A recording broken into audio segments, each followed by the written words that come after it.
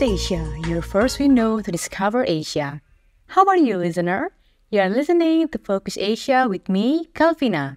The Fugaku supercomputer will be used to develop basic generative AI technologies capable of mastering high Japanese starting this month. The Tokyo Institute of Technology, Tohoku University, and the Riken Research Institute will work together to develop Fugaku with the Riken Center of Computation Science. To improve Japanese proficiency, the team will have AI learn large amounts of Japanese document data. With the world's leading Fugaku supercomputer, the team aims to proceed efficiently as it takes a sizable amount of computation to train the AI. The plan is for the LLM to be released free of charge at the end of March 2023, so that companies and universities can use it for research and development of new services. This development is expected to play a role in the domestic production of generative AI in the future. At the same time, the team aims to address the issue of infringement of privacy and personal data,